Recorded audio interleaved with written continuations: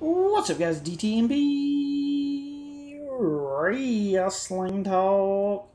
And as of today, or maybe it was yesterday, probably yesterday, I'm a little bit behind on this.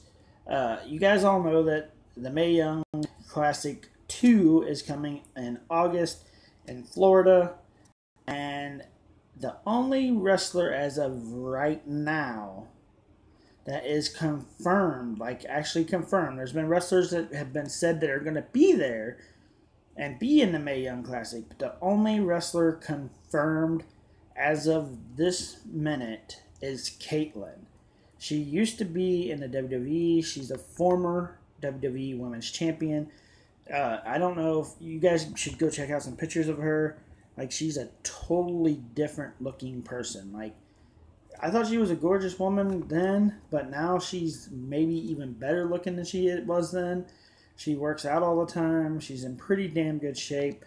She's going to be an amazing asset to this Mae Young Classic. I think it's a good move to put her in this because they have been talking about bringing her back for a while now.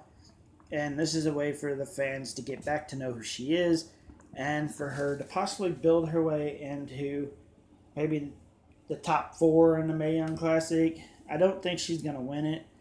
I think they're going to let somebody else win it. But it's a good way to bring her back into the company. What do you guys think about Caitlyn being the only so far confirmed wrestler for the Mae Young Classic? Comment below and let me know. Tell me what you think about it. Follow me on Facebook, link below, to get giveaways every single month. If you want to send me something cool to my P.O. Box, that's in the description below. Like, share, comment, and subscribe to my YouTube channel.